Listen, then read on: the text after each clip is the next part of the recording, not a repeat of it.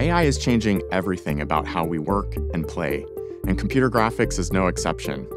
We've been reinventing computer graphics with artificial intelligence since the launch of RTX in 2018. DLSS is always learning.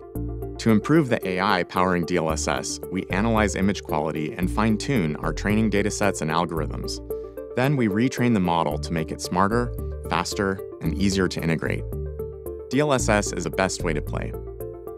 Today, we are introducing the biggest advancements to DLSS since 2020, including new multi-frame generation for RTX 50 series GPUs, enhanced frame generation for RTX 40 and 50 series users with faster performance and lower memory usage, and a new model powering ray reconstruction, super resolution, and deep learning anti-aliasing that enhances image quality and stability for all GeForce RTX users. Alongside the RTX 40 series in 2022, we launched frame generation, where an AI network used an optical flow field along with motion vectors from game geometry to generate a single frame between every pair of traditionally rendered frames. The Blackwell architecture is built for neural rendering, and that unlocks new AI capabilities for DLSS. We can now generate multiple frames per traditionally rendered frame. To make this possible, our research team developed a new AI model that generates the optical flow field more efficiently and more accurately in order to generate multiple frames. Multiframe generation requires consistent and precise frame pacing. DLSS 3 frame pacing had variability because of how different game engines divided workloads between the CPU and GPU. With the Blackwell architecture, the display engine was improved to leverage flip metering when generating multiple frames, ensuring that the GPU delivers consistent and optimal frame pacing. Additionally, 5th generation tensor cores on RTX 50 series GPUs have the computational horsepower necessary to quickly execute this series of AI models. These software and hardware innovations enable DLSS 4 on RTX 50 series GPUs to generate up to 3 additional frames between traditionally rendered frames. This brings revolutionary performance versus traditional native rendering. Most frame generation games available today can easily be updated to enable multi-frame generation with the NVIDIA app.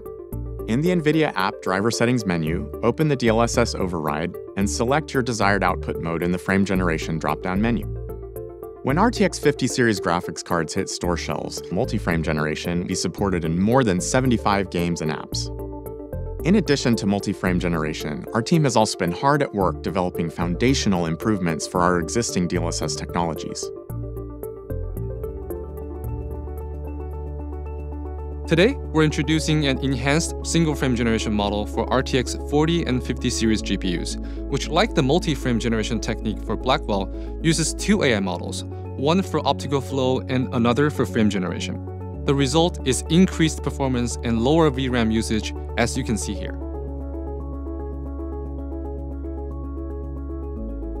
DLSS 4 also introduces a more powerful transformer-based model for super resolution ray reconstruction and DLAA, using 4x more tensor core processing power to reconstruct images at even better image quality for all RTX owners.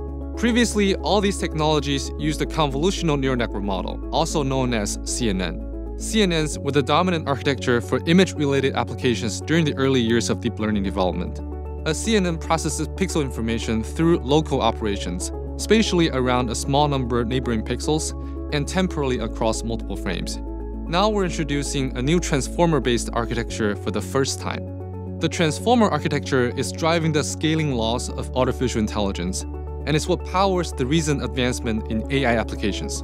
Compared to the CNN models, transformers use self-attention and can much more easily identify the longer range patterns across a much larger pixel window. Transformers scale much more effectively than CNNs, so our transformer models ingest over 2 times more parameters and requires 4 times more compute during inference. In fact, DLSS 4 on RTX GPUs is the first time transformer models generate sequential images at a high real-time frame rate. Blackwell's tensor cores provides additional hardware acceleration that boosts the inference speed of these transformer models even further. When using DLSS super resolution, the end product of the transformer model is more temporally stable with more image detail in motion. In intensive ray trace content, the transformer model for ray reconstruction gets an even bigger uplift in general quality. especially for scenes with challenging lighting. All the common artifacts from typical denoisers are significantly reduced. With the NVIDIA app, GeForce RTX users can optionally update their DLSS games with the transformer model of ray reconstruction, super resolution, or DLAA. In addition to games, DLSS 4 is coming to multiple creative apps, including Unreal Engine 5, D5 Render, and Chaos Vantage. DLSS significantly enhances the real-time viewport experience, multiplying the frame rate in D5 Render, enabling designers to better iterate and collaborate on their work. Neo-rendering is creating increasingly more on-screen content, and these generated pixels are higher quality than what's output by traditional native rendering.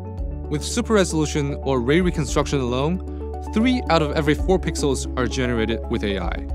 When adding frame generation, 7 out of 8 pixels are generated by AI.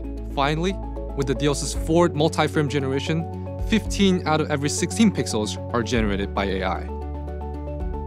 With the RTX 50 series and DLSS 4, we've introduced a new generation of neural graphics, so games are more beautiful, run faster, and are more responsive. The AI-powered future is here, and DLSS 4 is the best way to play.